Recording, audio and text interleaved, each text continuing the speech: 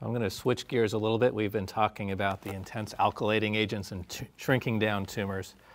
One of the perhaps surprising observations over the past few years has been that somatostatin analogs, which we typically think of as using to control hormone symptoms, also seem to have an antiproliferative effect.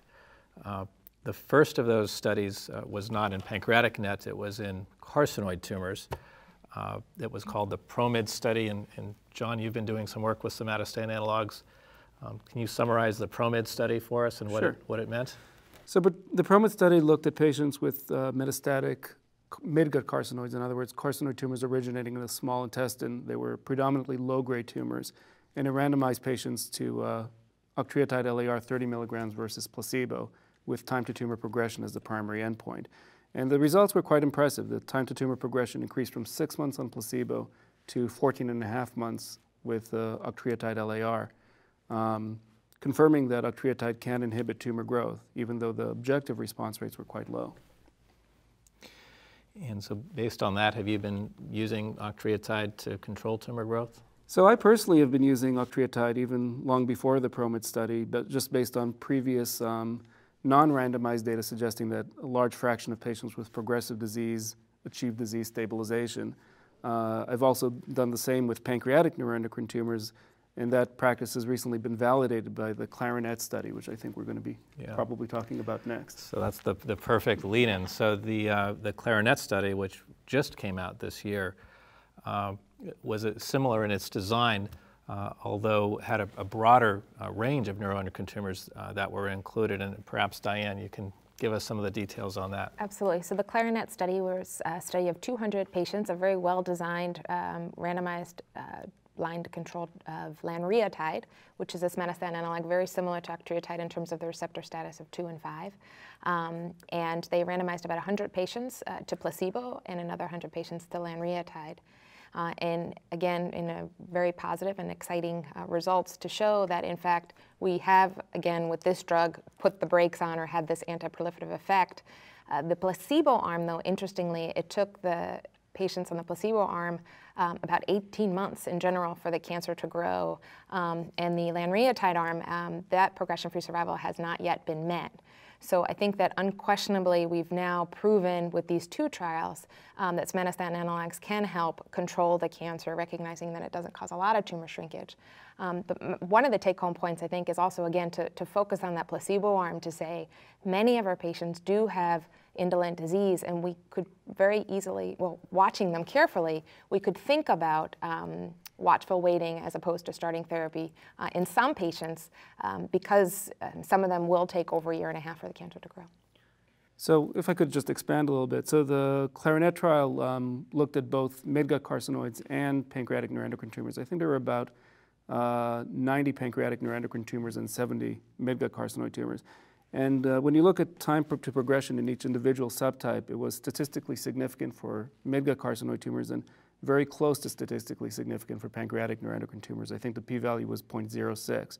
And the study really wasn't powered to look at individual subtypes. So there's a very strong sense that it does work in pancreatic neuroendocrine tumors, even though strictly speaking, it didn't meet statistical significance for that cohort. And as you said, it was a subgroup analysis. It wasn't powered to look at that. But if you looked at the time to tumor progression in the midgut placebo arm, for example, that was 21 months versus not being reached in the experimental arm. And for the pancreatic neuroendocrine tumors, the time to tumor progression was a year as opposed to not being reached in the lanreotide or experimental arm. So we've known for a while that pancreatic neuroendocrine tumors, in general, will have a shorter progression-free survival as opposed to the carcinoid or midgut. So taking a step back from a surgical oncologist perspective, how does the new Clarinet data impact you? Do you think it's going to change your practice? Do you think it's going to be meaningful? For me personally, I don't think so. I've got experience similar to John and probably Diane as well, that when you have, that we've been using these for a while.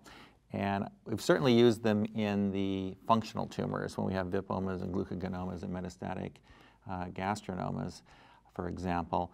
And we've seen the tumors that were formerly progressing when we employ this therapy ostensibly just for the hormonal control to get the patient's symptoms under control, that we can see these things stabilize. And so then we began extrapolating that into the non-functional. So these were non-functional tumors in this trial. And I think it validates that which we've been doing, even if we didn't quite get the statistical significance. And I'll leave it at that. But I think it is nice to have that data now, level 1 data to suggest. I mean, I certainly will feel much more comfortable using it in pancreatic neuroendocrine tumors and other non-midgut neuroendocrine tumors. So something that many of us perhaps had been using based on anecdotal experience or observation, we now feel vindicated in what we've been doing in the past few years.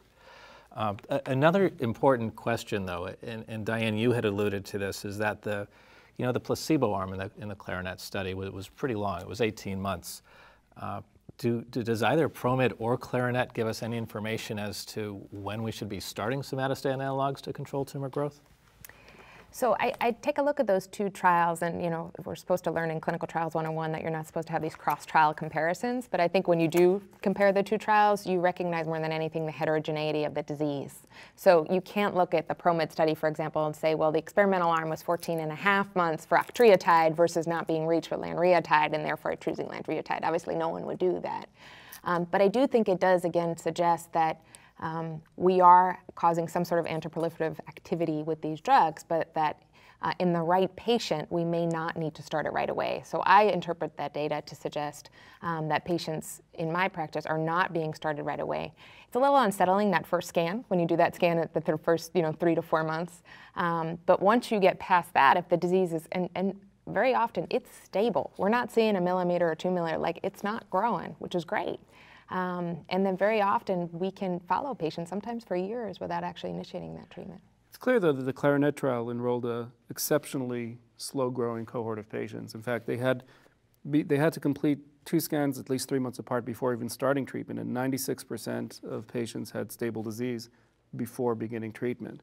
So yes, neuroendocrine tumors tend to be quite slow-growing, but the Clarinet trial seems to have enrolled the slowest of the slow as far as tumor progression. And in the ProMed trial, it was essentially right out of the gate. We didn't know the cadence of the disease in the patients that were enrolled in the ProMed trial. Yeah. So it's another big difference between the two trials, besides them being the 2 different tumor types. Right. And certainly you do have to be very careful in eliciting a very important, history and physical exam. Like if a patient is symptomatic, that's a different type of cancer. I also personally use age, so if it's a 30-year-old with big, bulky liver disease, clearly there's not anything indolent about that tumor as opposed to an 80-year-old who was incidentally found on imaging to have, low-volume liver disease. Those are 2 different biologies. So perhaps the message then is that we shouldn't just sort of have a knee-jerk response and put everyone on these drugs. That clinical judgment is really critical, but there seems to be fairly little doubt about the fact that these trials now both have demonstrated a true antiproliferative effect and that this will be a useful drug class. To answer your early question, one way it's going to impact me is that because these drugs have the side effect of causing cholelithiasis, we will be removing every patient's gallbladder when we They do go to the OR, right? But only if they go to the OR, if right? they go You to don't the OR, take them there we're going to get their okay, gallbladders. That's always something that comes up. So I guess to that point, these drugs are very well tolerated, but there are some side effects. You need to watch blood sugar a little bit, and then the other, as you alluded to, they can cause some cholestasis, and there's a slightly higher risk of developing gallstones. Yes.